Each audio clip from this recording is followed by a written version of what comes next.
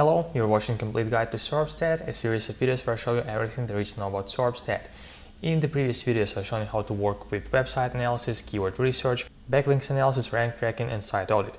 Today I'm going to show you how to work with tools and for most part how to work with keyword clustering. But let's first start with creating a project. Projects in keyword grouping are separate from the ones you have on your dashboard or your list of projects. You can create a keyword clustering project anytime, you don't have to tie it to any website. So let me show you how it works. You have to choose the project name. Let's name this WP Beginner. I've been using this website as my test subject for a while in this series of videos. Also, you can enter the domain you're targeting here. So I'm going to enter the wpbeginner.com.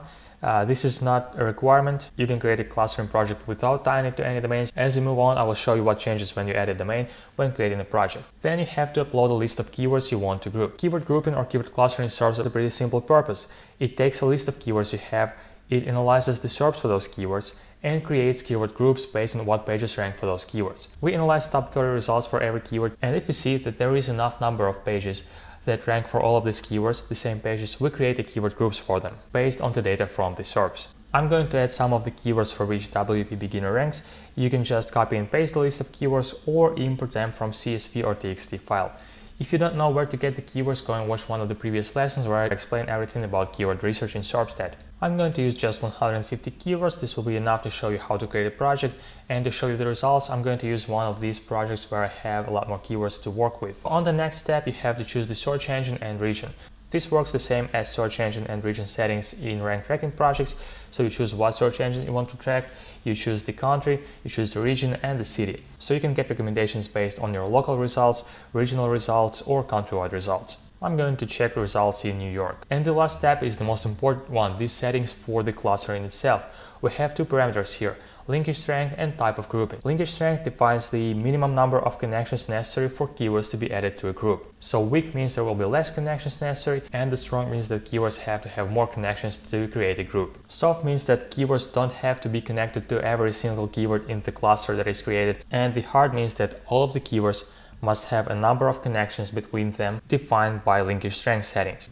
On our blog you can find a detailed guide on how to work with clustering, and we also have a visual representation of how it looks like. So let me show you. This is the soft clustering. As you can see, this keyword is added to the cluster, but it doesn't have connections to this keyword and this keyword.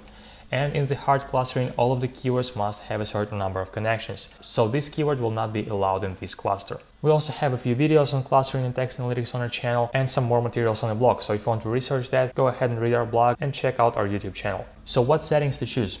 My personal recommendation is if you have a list of keywords that is large and the keywords that are from different groups, you have to create initial clusters. So you have to use either weak linkage strength or soft type of grouping. And if you have keyword lists where all of the keywords are related to one certain subject and you want to create closer groups like harder clusters, you have to go with hard clustering and strong linkage strength. For this project I'm going to use a weak linkage strength and hard type of clustering. That is all you have to do to set up the keyword clustering project. If you're not satisfied with the results you get from the first try, go and try different settings, maybe they will work better for you. Once you click finish, Serpstat will start analyzing the keywords you've created. You will see that project on your list and you will see it marked as in progress. Once it's done, you'll be able to access the project itself and see what results you get there. So let me use this one I've created before and show you how to work with keyword clustering and text analytics. In this project I have keywords similar to the ones I've used when I've shown you how to create a project, and I've also used WP Beginner as the website when creating this project. On the left here you can see the super clusters. Then when you click on the plus sign you will get a list of clusters, and on the right you can see how the clusters look like and what keywords are included in these clusters. So let's take a closer look at one of the clusters here and I'll explain to you what you see here. First thing is the name of the cluster. Name of the cluster is just the shortest keyword in this cluster. All of the keywords in this cluster are related to one subject, so any keyword can define it, and we just decided to go with the shortest keyword as the name for a cluster. Next you have the homogeneity number. Homogeneity shows you how all of the keywords in this cluster are related to each other and how uniform the cluster is. This number is defined by the connection strength of the keywords. The connection strength you can see here in percent. To improve the homogeneity of the cluster you can remove the keywords with lower strength, but in this case 83, 84 and 86, the lowest numbers in the cluster, are actually quite high and I don't feel like removing them. And homogeneity of 0.8 is quite good as well. So this cluster is pretty much uniform. Remember when we were creating the project, I've added a domain to the project.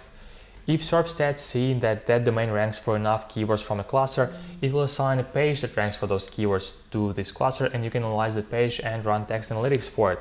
As you can see on the right here, we identified that this page of WP Beginner ranks for a lot of these keywords. Now guys, thank you for watching, subscribe to our channel, hit likes, and have a great day. Bye.